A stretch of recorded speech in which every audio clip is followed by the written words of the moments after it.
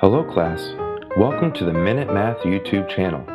Please hit the subscribe button below and share our videos.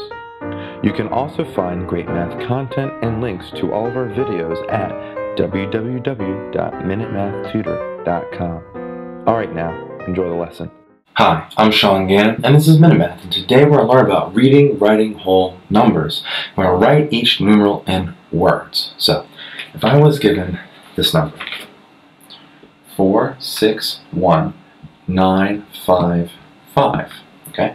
461,955. Well, let's start with the 461, and 4 specifically, all right? So we have, well, 4, and that's 100.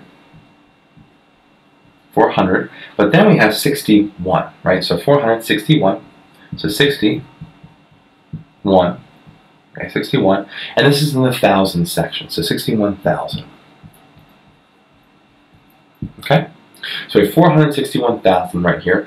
Now we have to move on over to the next section. Okay, we have a 9, so we have 9, but it's 900. So we have 900, then, so 900. What we see next is 55, right? So 55. And there we have our answer. 461,955. So let's recap. We're in 461,955, and we have to write this in words.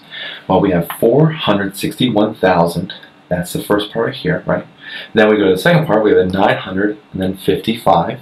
Okay, so together it gives us our final answer of 461,955. Hi, I'm Sean Gannon, the creator of Minute Math. And if you like this video, please hit the like button that's right there. If you have a mathematical question, just add it to the comment section below. And lastly, if you want to see more videos just like this one, hit subscribe. It's right there. But as always, thanks for watching.